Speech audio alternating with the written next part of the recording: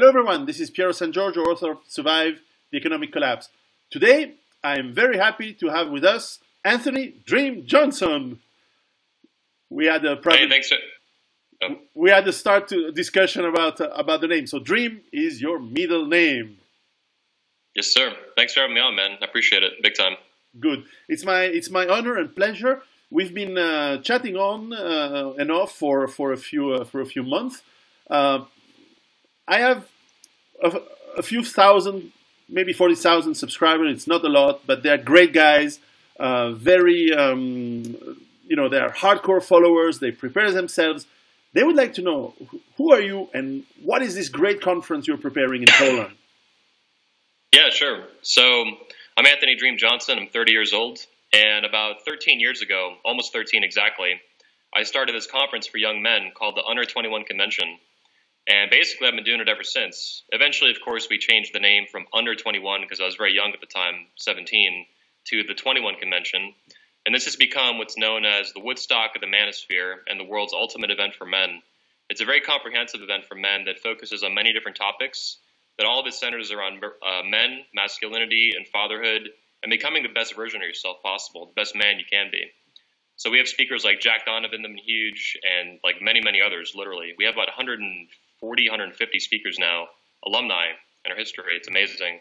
I mentioned Jack because he's actually the man who, the speaker that recommended you very strongly for our Poland event, which will be our 4th European convention we've done out of, well, it'll be our 17th convention ever. So that'll be the 4th European one. But Jack Donovan is a celebrated speaker, one of our biggest we've ever had. Along with, I recognize speakers like Dr. Robert Glover, Dr. Sean T. Smith, and so on and so forth. But Jack's been fucking awesome. I first found him in, early 2017, The Way of Men and all that, everything that he does, and I loved it. I was very impressed with what I read. He's very well articulated and very intelligent, and a leader in the manosphere. He kind of sits on the outside of it a little bit, like the edge, but everybody in the manosphere loves Jack Donovan. Well, not everyone, but like the vast majority. He has some haters, of course. Everybody does. But he's fucking awesome. I love that guy. I've had the honor to write the foreword for all of his French translated books of his. Oh, yeah, he's a friend and a great guy, and you should check out, and guys who listen, check out my interviews of him. He's just awesome. Yeah. He has a great perspective, and hey, probably is your best movie as well. He thinks Conan, as I do, Conan the Barbarian is the best movie ever. I got to see it, actually, man. I haven't seen it. The old one. I almost watched it. Yeah, the old one, the OG. I heard the new ones. Is there a new one they're working on? Yeah. The number 3. Whatever. Yes. Anyway, so the 21 Convention is a conference I've held all around the world at this point. I've held it in Florida many times. Orlando. We're doing one there this year too. That's where we started it. Was Orlando, Florida, near Disney World, actually. And then we've done it in Texas. We've done it in Sweden. We've done it in London. We've done it in Australia, and now Poland.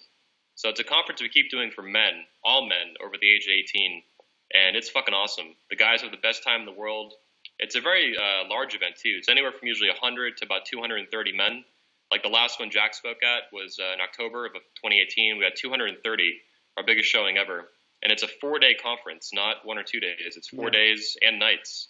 We have dinners at night, workshops, all kinds of stuff going on, and speeches all day. If your fans, too, are familiar with the TED conference, the giant, TED, TED, we're kind of like TED for men, minus the globalism, feminism, and all the insane shit they promote. I hate all that shit, and I'm focused on the truth. And that's what our speakers are focused on, like Jack Donovan. And they do a really good job at it. And so we have 2 events this year, and the one you're speaking at, which I'm excited for, and excited to have you there, is in Poland, Warsaw. And that's July 18 to 21. Excellent. And I hope that a lot of people will come, to meet you, to meet Jack, to meet all the other speakers, to meet me, some of them. But for sure, what I find interesting, because some people ask me, oh, well, it's expensive. You know how people go, we have to spend all this money to come and say, well, first of all, it's a great opportunity to hear those speakers all together and meet them and talk to them. But correct me if I'm wrong. The cost of fucking up your marriage, marrying the wrong person, divorcing and losing half your money, plus the legal expenses, plus the emotional turmoil to see your kids taken away by a woman that you haven't framed properly and managed properly or selected properly, the cost is hugely superior to the cost of such a conference, where you can learn how to avoid these problems, right? I agree, and I've been through that myself. I have a famous divorce from a couple years, 3.5 years ago now, and that was before I found like the more hardcore elements of the manosphere, like Jack Donovan and stuff. And it's on YouTube actually. It's a whole speech called "Marrying Medusa." Yeah, your fans can go check it out. It's pretty. It's got like 400. It's got almost 400,000 views now. But I actually got away scot free though. I didn't lose any money, which is really rare. That's not normal. What's normal is what you just described. Men lose their children, their wives steal their money from them. It's all this bullshit of the settlements and alimony. They'll pay these wives that treat them like shit, and they'll have to pay them money for 20 years or something. It's crazy. And I talked to an attendee recently. He attended the convention twice in 2017 and 2018, where Jack was speaking at, and he actually lost over $500,000. He told me. He actually ended up. He's a super nice guy. He actually gave me his VIP pass to meet Jordan Peterson in Orlando, and so I know this guy very well. But he told me that, and he said he had wished he had found the convention a lot sooner, and he was a young man because he was like in his 50s at this point. He's older. Yeah. So I know exactly what you're talking about. You're right. That's normal, and there's reasons for that all throughout America and the West and throughout the world. The courts are systemically biased against men and fathers, so they get screwed, and it sucks. And we're trying to change that at a personal level, like you're saying, to make good choices. But also, if we can then spin that eventually someday into the culture and into the legal system, that's great too. That's injustice, and that needs to stop. I hate that shit. So, journalists will say that it's a group of women haters. What do you have to say about that? I say it's complete bullshit, and we love women very much. In fact, we love them so much, we're willing to challenge them and criticize them in public when they fuck up. Men who say they love women who are just beta pussies, they don't love women at all. They're just little cowards. We call them Vichy males, like the Vichy French. They're traitors. These like male feminists and all this shit. They don't even like women. They hate women. They're little conniving schemers, trying to like play the friend and shit. Those guys are losers and they're haters, and people who call us woman haters, it's complete nonsense. I have sisters, a mother, aunts. I've had plenty of girlfriends at this point. And the idea that we hate women or I hate women or speakers like Jack Donovan do is fucking delusional. I hate all that crap. I agree. So yeah, it's just total bullshit slander. I completely agree. Now, maybe my audience doesn't know, but and you can explain the concept. I've been red pilled now for about a year and a half. Yeah. On my personal life, I suddenly discovered, I had this oh shit moment, listening to you guys, reading the books that you guys talk about, and suddenly I realized that there is another universe that I never fathomed, and some of the things I've done in my life were okay, and they were right in that process, but by pure chance and by pure nature. But a lot of things I've been doing in my relationships and even in my marriage are completely wrong. Wrong. It's and potentially leading to disaster. So I'm changing a lot of things. Can you explain to our audience what is this idea of red pill? Sure. So the red pill is kind of like a big concept that we use for the truth about men and women and how we interact, especially sexually in relationships, whether it's for one night or for 20 years in a marriage or something like that. And so we use the red pill as opposed to the blue pill. The blue pill is what young men are taught, and even kids, from when they're little children up to teenagers and then young men and even older. The blue pill is, as opposed to the red pill, is a collection of bullshit lies. All the stuff feminism tells you about how you got to be, like happy wife, happy life, like all this equalism bullshit, where they say men and women are equal in everything ever, no matter what, which is just biologically delusional. Like it doesn't make sense. They're not just talking about like political rights when they say that, for example, that blue pill lie. They mean like everything, which is just nonsense. The red pill, though, as opposed to the blue pill being that feminist Disneyland bullshit. The red pill is the truth. It's a truth about men and women that's based in evolutionary psychology, and it's based on observations of real life. Whether it's pickup artists going out to a bar, picking up a girl and banging her in the car, or the bathroom or something, or it's building a relationship where you're a leader and you're a man and you're masculine, just like Jack Donovan talks about. Yeah, I've never done that. No, it's not true. Yeah. But the red pill applies to any kind of relationship you're going to have with the woman. It's a truth about what she really wants and what you want as a man, and then owning up to that and falling into that. Basically, the red pill is living in alignment with your nature as a man, and understanding how women are going to do that too, whether you like it or not. Yes, and also how women. There's not a conspiracy or anything, but women typically don't want men knowing these truths. They don't want these beta males and stuff. If they do want men to do that, they want them to figure it out on their own. They want guys to just get it, is what they say, right? This stuff like that. Or they have sex with the guy real quick. They go, oh, it just happened. So they want men to figure this out, but they don't like it being in the public. And even at a much larger scale, men who understand women, who understand themselves as men, they're very powerful. And that's dangerous to people and to organizations and governments who want to control men and control culture and do very fucked up collectivist things. So men who are red pill aware, men who are masculine, men who are in command of their own lives and living it the way they want, that's dangerous to establishments, whether it's the feminist establishment or the media establishment or the political establishment or whatever. So that's what I hope that helps your fans understand. I'll check the comments too, though, and see if I can answer more if they ask questions. So that means that it's not about hating women. It's not about being alone. It's not about men going their own way necessarily. It's about understanding why women behave and are the way they are, and why men should behave the way men should behave. Yeah, and understanding why this has been, screwed up. It's like, why don't you just know this? Why doesn't everyone know this? Why are people opposed to you thinking this way and asking questions? So that would be the blue pill. It's like very oppressive, feminist crap. But the red pill is based on truth, and it's focused on truth no matter what. Now, many of my readers that are listening have read my third book. Is about how women prepare for disasters, collapses, economic downturns, and things like that. And I've interviewed a lot of women who are doing the job. Most don't, and I never understood why at the beginning. And now that I'm red pilled, I started to understand why they will get with the winners. Or at least that's their strategy, consciously or not.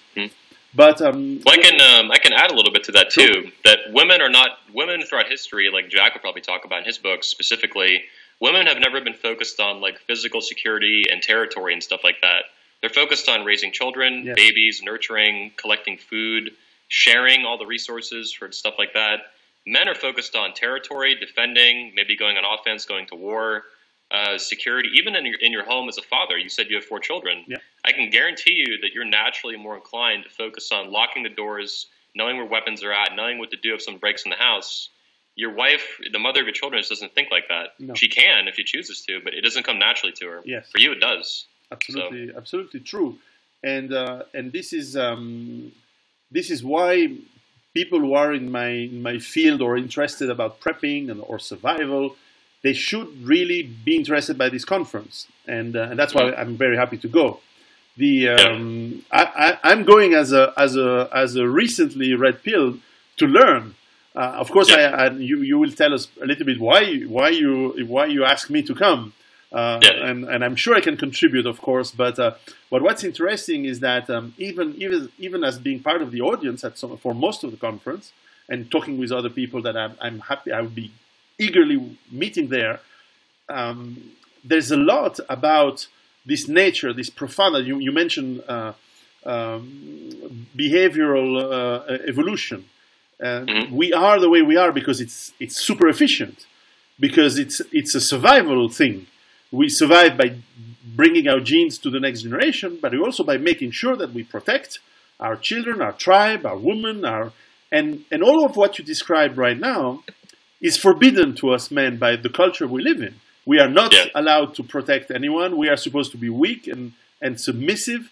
And so what's happening is that, and this is something a lot of men complain, that because we are becoming women and because we are submissive and because we are white knight, I mean, it's disgusting, the white knight attitude. The white knights. It's horrible. I mean, no woman wants a guy like that. And yet that is what they tell us. They tell us they want us, but then they fuck Chad. That's because right. no one wants to fuck a beta unless you get old and you can't find the new Chads anymore, new alphas anymore. Yeah. And this I like to say that women see 3 genders in the human race. They don't see 2 like we do. We see men and women. Women, I don't believe, do that. They see men, they see women, and they see betas. Yeah. So they, unlike, we'll look at women and we'll decide if you want to have sex with them or not, regardless of what you're going to do, right? But it's not as deep as they cut. When they look at men, they evaluate, is this guy an alpha or a beta? Is he a breeder, or is he like a workhorse, like a plow horse? So we call it alpha fucks or beta bucks, alpha seed, beta need. And I believe deeply that's how women naturally view men. And it doesn't make them evil or wrong or anything. No. It's just what comes naturally to them. And it's very divisive for them, though. Like, they really categorize men like this. And most men, at least in the West, are not in any way alpha. They don't, I mean, especially now, I mean, what men are becoming effeminate because of multiple waves of feminism, It's getting really bad. Obviously, you're seeing it throughout the West, Canada, and America. But even in ancient times and stuff, not all the men were going to be alpha, or not all men understood. They didn't understand the women and how to operate and interact with them in a way that was masculine and very healthy. In my personal opinion, I think beta behaviors for men are very unhealthy, and alpha behaviors are much more healthy and productive, and basically make you happy, and her. Yeah, and it doesn't mean that you are necessarily a pickup artist. Doesn't mean that you're necessarily, a macho asshole. Although women like that, Mm-hmm. But certainly you can be a serious guy. You can be a decent, hardworking, even I guess for some people religious and so on. And at the same time, providing the right frame and keeping your wife or your girlfriend in the frame that allows both her and you to be happy. Yeah, you're keeping her where she wants to be. Like deep down, that's what she really does want. You did also ask why I wanted you to speak. Sure. So when Jack Donovan brought you up, I hadn't heard about you before, but he brought you up and recommended you very strongly. And when you mentioned you were like a survivalist expert and focused on that, I was like, oh, hell yeah. So first of all, I believe very strongly that understanding these ideas and how to take care of yourself in a disaster, whether it's a hurricane or economic collapse or a riot or anything in between, or even much more serious situations, should hit the fan or the end of the world kind of stuff, right? Titawaki was the old acronym. Yes. These things are actually very masculine. They're important to understand, and I'm not surprised if you probably have a lot more male audience members than women. Yeah. Like I said, women just don't focus on it. They should, but they don't. Men do though, and I think it's very masculine to be able to take care of yourself if something bad happens. The government fails, police fail, law enforcement, riots, all kinds of stupid shit can happen. I live in Florida. I mean, we have hurricanes that are really serious pretty consistently. So I've for a long time I've been I'm nowhere near where you're at, but I do care about these issues. And I care about it to the extent of my own life, as well as advocating them with having a speaker and then filming it in speeches and broadcasting that to millions of men. Our videos, by the way, so we operate like TED, so your speech will eventually go out free to the world. No. Your fans should come to meet you and talk to you. They'll have dinner with you, they'll hang out, ask you questions for like days. And all the speakers, it's amazing. But the speeches we film, eventually we put them on YouTube and they get millions of views. Because I want to raise awareness on these issues and help men understand and get educated. Yep, no, makes sense, yep. and of course, it's still early to tell you what I'm planning to talk about, but certainly, for me, a real man protects his family, which means his woman, his children, but also protects his tribe. Whatever you define tribe, whether a tribe it's the 10 people, your 10 neighbors, or your 10 best friends, or the nation you live in, your country. Depends how you define it. In today's world, it's very difficult to define that that's Jack Donovan's amazing input is that we need to create our tribes. But I agree very, very strongly. By the way, protect your tribe. But to protect your tribe, it means to protect against what? And this is where it becomes very, very muddy, because if you listen to the media, you have to be scared about eating sugar, eating salt, having crime, and so you're getting defocused. You have threats everywhere, and the fear that is putting to us by the media and the modern life is very difficult to manage, because you one day you fear something, another day you fear something, and then there's going to be war with Iran and with Russia and with so in America right now we have Alexandra Cortez or whatever her name is. She's screaming that the world's going to end in 12 years. Like she's fucking just making shit up. Like it's crazy. Yeah, exactly. She's, global warming and all that. Hysteria. Yeah. So what men, and smart men especially, need to do is to think, okay, what are the risks in the future, the real risks? And start to make, a SWOT analysis and start to make a plan. So I've done all this for people in my books. And this is what I talk about a lot, is how you prepare your strategy. What makes sense in a reasonable, non-crazy way? Because often you've seen, especially the media portrays preppers and survivalists in some kind of crazy way that really never existed. I've never met someone who lives in a bunker, who lives in a wood cabin up in the mountains with full of guns. It's like we were talking about before we went live on the recording. Like anything establishment, they hate. I think the establishment, like they hate the truth. Of course. Like what's true is that it's important to take care of yourself and think long term about really, really serious consequences and disasters that can happen. Natural disasters happen, like I think, literally all over the world. Like, where can you live without a natural disaster happening at some point? Well, it's nowhere, I imagine. I can tell you the stats in France, but for example, in France you have a fire in a house. starting every minute. So in the US, Wow. it must probably be every 10 seconds. So, Yeah. so that means that, forget the end of the world. Think about your house burning down. Are you prepared for Yeah. that? Do you have money on the side Yeah. to take it over? Do you have Yeah. a bag with some clothes and some money and for you and your family, just in case you have to get out of your house just now, right Yeah. now? Yep. This is mundane thinking, but it's part of the strategy. It's not about Yep. killing zombies and all that. It's the movies have put an imaginary scenario into our heads, and hey, it can be entertaining, it's fun, but it's not the reality. I mean, we're not going to have a massive meteorite hitting the Earth tomorrow, and people are going to eat each other to survive. I mean, yeah, this is bullshit. What we want is to understand. I mean, okay, I can tell you in Florida that I've seen every year the summer comes, there's hurricanes, right? Yeah. Every year the hurricane gets close, everybody freaks out and they scramble because they have Exactly. nothing. They have no water, no food, no guns, no ammunition, no supplies, no batteries, no flashlights. They have not even the basic stuff. Yeah. Nothing. Exactly. Nothing. It's amazing. It's dangerous. So men think about these things. Real men think about these things. Real men protect their own, protect their community, protect their tribe. Yeah. And therefore, it's linked to what you guys are doing, how to be a real man, how to get Damn right. to go back to being a real man. Because our grandparents, I mean, if my grandfather was still alive and could read my books, he would say, you mean, people are reading this? This is obvious, right? We all have plans for war, for starvation, for invasion by foreigners.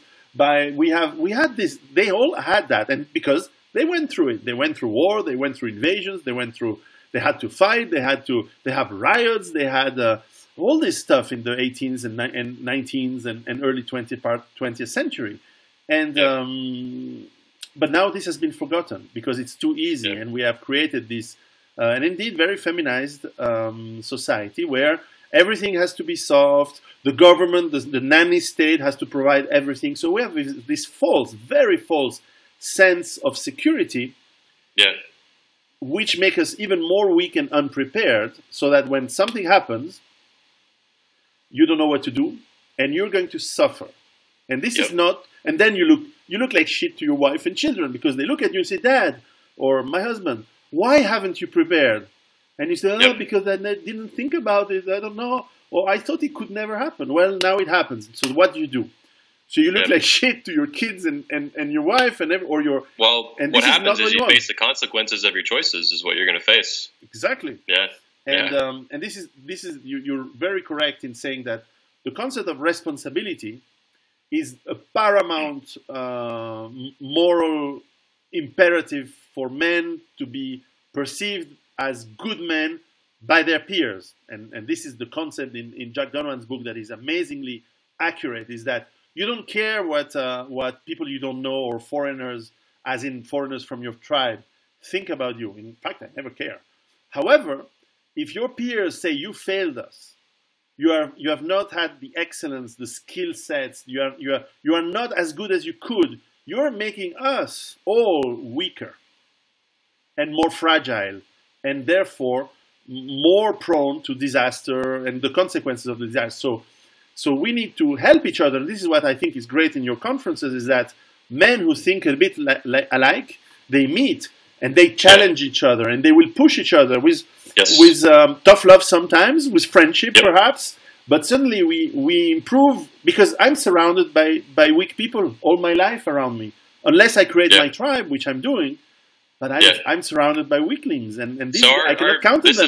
This is 1,000% correct. This is what we have at every conference. It's a tribe, essentially, a meeting of the tribe of men who are following the conference on the internet through the videos and the websites and all the stuff. And then we meet, and it's not just like a day or like an afternoon. It's like day 3, 4, 5 days sometimes. Exactly. The one Jack was at last was actually a 5-day conference. It was huge. And this is why it's very strong, very beneficial. This is why it costs something, right? You need to people who pay that 1,000 whatever is the cost. They get the hotel, they get some of the meals, I presume. So the hotel is on them, but they get meals though, Okay. And they get access to the videos too early. They get like a premium membership for all the videos, the recordings. It's all included. And I want to say too that I'm very proud of the price of our conference. People call it expensive.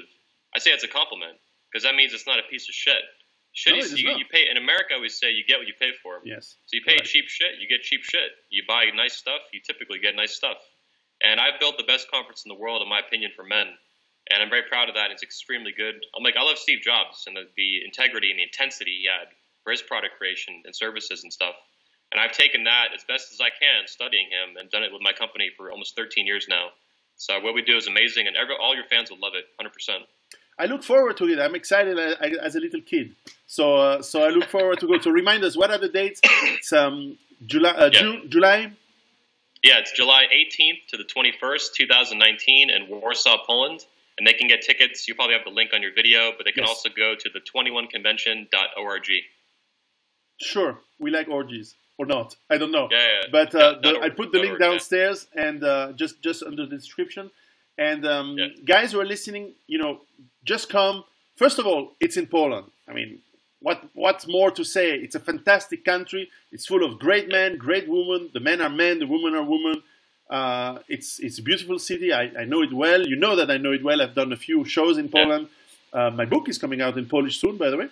And so I'll be around in Poland in the next year.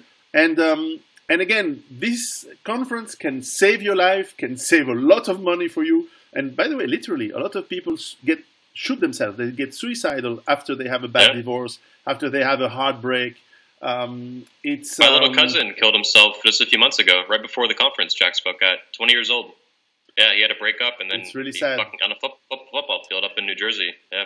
It's really sad. No woman is worth that. And no relationship is worth. I mean, I'll say this, man. I've been in the manosphere studying this content since I was 17 years old, since I was a teenager, a kid, and I would probably be dead without it. Of course. I was so blue-pilled, indoctrinated with stuff growing up and a lot of men that do kill themselves and stuff. Suicide's high among men, 5 times higher than for women. And I saw my little cousin die, and I was like, that could have been me or my little brother. Yeah. I have a little brother that age too. To give you some stats, just in France, it's the nearby country. They basically have one military or police guy killing himself per day, and most of the time, okay, it's a multiple factor, obviously, but most of the time it's after the wife or girlfriend leaves them, and then all the rest of the shit piles up, and a few of them, unfortunately, kill themselves, and it's a disaster. So this conference can save your life. I mean it seriously, and save you a lot of money, and also get this tribe going. Why not come? You have 2 or 3 best friends. Come together. Come the 3 of you. Oh, I should mention that all the men who attend, they can bring a friend at half off, 50% off once they buy a ticket. So they can bring a friend half off. Yeah. Or if you're an old fart like me, I'm 47. Bring your kid or something. My kid is too small yet, but bring your son. Bring your sons. We had sons bring fathers. We had a fatherhood conference recently, our first one, and we had sons bring fathers and fathers bring sons. It was really cool. Yeah. So 100%. Makes sense. Okay.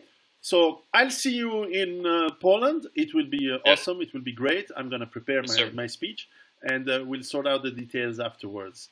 Thanks a lot. I'll put all the links just under the description, and I hope to see you guys, many of you. Take care. Thanks for having me on, man. See you soon.